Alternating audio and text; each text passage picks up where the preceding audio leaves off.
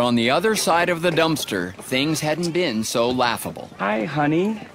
Are you in the play? Yeah. What is the play, honey? Fantastic 3 and lousy 1, so 4. 4? Yeah. And who do you play? Sue Storm. Okay, Sue Storm and the Fantastic Four are both trademarked by the Marvel Entertainment, LLC. This is a cease and desist letter. If you violate it, you will go to prison for a long, long time. And you certainly can't wear a 4 in a logo. In fact, it wasn't even Marvel that owned the 4 in a circle. It was trademarked by the 4 Feinberg. Hey, can anyone just throw one of those little Mexican guitars off the dock? I don't want to go to prison. I'm gonna do it.